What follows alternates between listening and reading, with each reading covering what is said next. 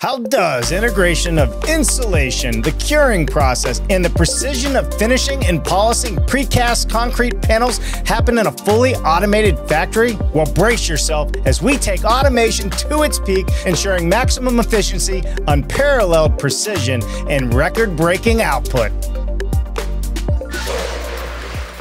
Thank you. I'll follow you. So we're heading now to the end of the process. The part where we cannot walk because there's inside is the curing chamber. The curing chamber where all the elements are being stored. Right, and how many chambers are there? Total there are more than 60 chambers inside, 60 pallets which can be placed inside. So the curing process is 8 hours, roughly, depending on what the panel is, how thick, and all the dimensions. Depending on when the next process step is. It's really the question of when does the next element, second shelf, needs to be produced, or when it needs to go on to the construction site. The 8 hours is a rough guesstimate, but we guarantee 20 kilonewtons on concrete strength before we demold and bring it to the construction site. 20 kilonewtons. 20 kilonewtons, yes. Perfect. All right, so what are we coming to? We see the machine are dropping down here. This is the last but not least station that we're doing. Here we have the demolding process. What we see here are eco slabs being taken off from the elements and being placed on stacks. Important is that the whole process, how we define or how we build our projects, actually is being able to be seen here. We don't want to pick up our elements more than it's necessary. So actually the sequence that they are placed on site is just the reverse, that we are taking it out of the curing chamber and placing that on the stack. So the elements are then placed on the stack, and in this order they are placed in, if there are slabs next to each other or walls next to each other, just to make it efficiently and user-friendly, because during the handling process, a lot of things can go wrong, so just to reduce the possible error. And then this is where they come out and get ready to be shipped and palletized. Yes, well, it really depends on what kind of transport we are using. If we're using in-loaders, if we're using regular trucks or long bed trucks. This really depends on the construction site. This really depends on the project. And then they are stacked differently, and then they are transported to the construction site.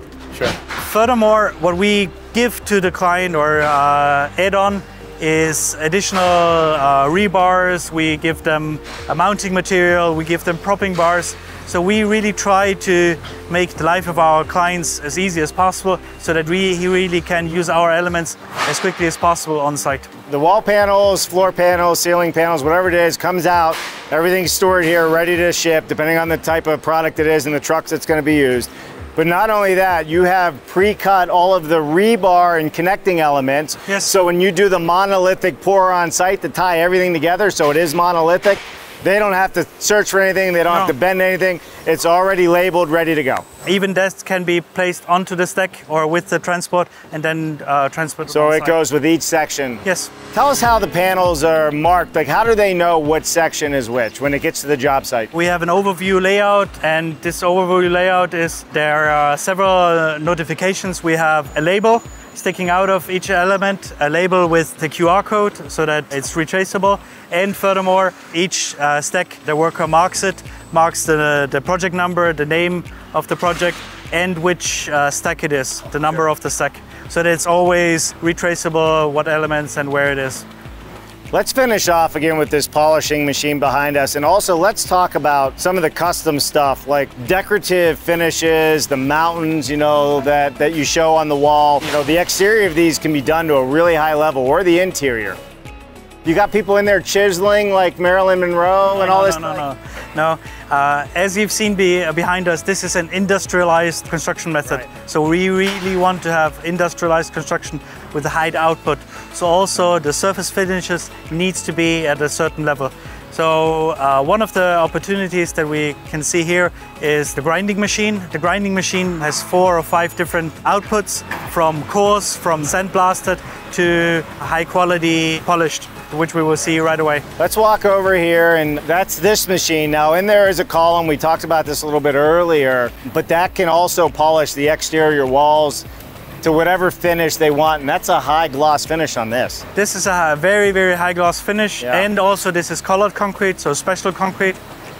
And in this project there are, aside from the columns which are at the edge of the project, there are walls in between I think there are some walls which are with white concrete, white cement and white concrete. This is rather to give a difference, being done with a darker color, just to give it a view on the project. There's a lot of water being used, and then obviously it's polishing and the material. You were talking to us a little bit about all of that is actually captured and recycled as well, or at least the majority of it. Yes, water used in here, every drop is pumped back to a recycling machine so that we take out all the polishing grind. Polishing grind is separated and then reused in a recycler, and the water is being reused again overwards. This is really, really important for us, just to make also the production process as environmentally friendly as possible. So this is just one way that we're doing. In the back, and I have forgotten to tell you this at the beginning, there is this chamber below there. So all the concrete waste, everything which is not being used, is being transported outside, being ground up, and then reused as gravel or in another concrete production. So everything in the wall is recyclable. If it's not in the wall, it gets on the ground, it's all captured and recycled and reused. As good as possible. All of our elements can be separated, so the concrete is separated from the reinforcement and the plastics inside. We can reuse the individual components again for the next production. That's amazing. And where do we go from here? Shipping? I think since we don't have to go to the second line, we're just going to move over there and have a look at the insulated panels. I think that this is still something which can be quite interesting for you guys. You show us which way to go and I'll follow. Let's go to the right over here. So what we have going on here, everybody, is one of the things they do here, and part of the culture is this is family day. So people that work here get to bring their families here so they can see what's really happening. And there's a lot of people working super hard here all the time, and I think it's good that you bring the family in so it becomes really a family environment.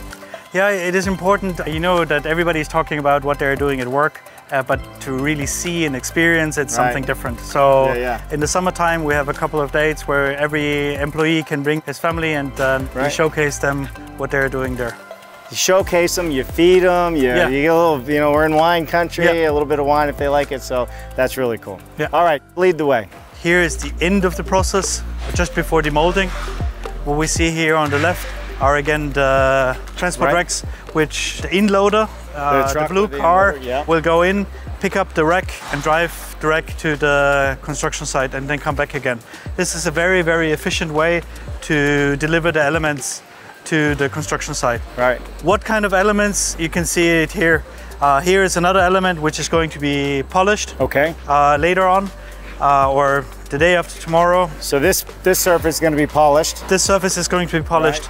This is with white cement and aggregates, and the bottom is not going to be polished. And then we have the insulation here. Then the insulation in here, and when you see here on the bottom, you see the glass fiber pins and the structural reinforcement inside of the element. So again, this space in here is going to get filled with concrete to finish off that monolithic connection from the whole building structure. Yep. So walk me through the process on this insulation and getting installed. Everything is happening at the beginning of this line over there. Here again, the mesh is being placed inside of the element, then the concrete is being poured. Then we have an automated 5-axis milling machine, which actually cuts the insulation boards down to size. So all the insulation boards are pre-cut, pre-numbered, and even the holes for the pins are being milled inside. We can have a look to this machine just to give you a quick impression of what is done over there. And then they are manually placed inside of the pallet. Inside of the pallet? Inside of the pallet on the fresh concrete, just to get traction within the concrete. And when the concrete cures, you will not be able to get it off. It causes a bond. Yes.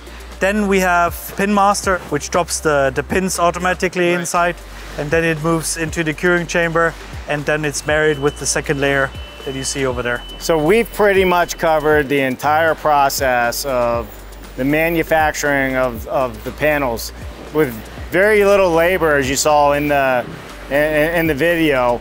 6 people basically running what's going on. Yes, 6 people run the factory. On the other side here, there are a little bit more. There are 8 people because of the complexity of the elements. There is a little bit more manual labor. One of the complexities is also the different types of insulation, also different coloring schemes. So this is XPS, this is polyurethane. Okay. It really depends on what the client wants, what kind of R value the client for the project requires, what the region requires. Yeah. And so even a passive house can be realized with these elements, down to passive house standards. In Germany, the passive house standard is 0.15 in the U value of the wall. Okay. And this can be realized with these elements. Yep. And special insulation and special thickness. All right, so the next step then, or part of the process that we're going to take a look at, is the milling machine. Yeah, the preparation of the insulation boards. Yep. Something that we can have a look over there, just to see how the insulation boards are pre-prepared, be then placed in the element. Well, why don't we head over there now then? Yeah, let's go there. All right, Bernard, so what station are we at now? Currently we are at the station which prepares the insulation boards. Yeah. And we did put a lot of effort into developing this station. So we are actually putting it in a continuous strand and just taping it together so that we don't get that much waste. We actually have lower than 2% waste in this station. And the machine behind us is cutting the boards to size, and then drilling the holes for the pins, the connectors, and for the tubes, the lifter tubes. And it's labeled, is that the project number? This is the project number, or the element number 130. Yeah. And this is the 6th piece they need to place. So it's even labeled the first piece of insulation that's starting from the left and then going to the right, one to whatever. And this gets then taken over and put in the wet concrete? This is put in the wet concrete, the pins are pushed through, the mesh is put on top, and then it goes into the curing chamber. Now I have an insulated wall panel with a thermal break. Insulated wall panel without a thermal break, which is metal smooth on both sides, and you can have mounting parts on both sides, everything you want. Right. Love it, love it. So, I mean, that's really it. That's the whole process then. This is in very short and very quickly the whole process. I think in more detail it would take longer, but it's just to give you a quick impression of what we're doing here, in Italy, or what we're doing, all the Greenco clients are doing everywhere in Europe. So we're going to be able to see a job site? Yes, we're going to move to a job site, but since it's quite late already today, we're going to move to the job site tomorrow, and then we have a look at the job site and see what they're doing over there, okay? Awesome, so there you have it, everybody. That is the Progress Group factory, fully automated, concrete wall, panel, MEP, I mean, you name it, insulation, processing system that you're selling all over the world and partnering with people, I should say, all over the world. Yes. And they're manufacturing. You have all the technology end to end. And when I say end to end, we're going to see it happening on job site. Thanks so much, Bernard. Okay. Very good. Thanks everybody for watching. We'll see you tomorrow.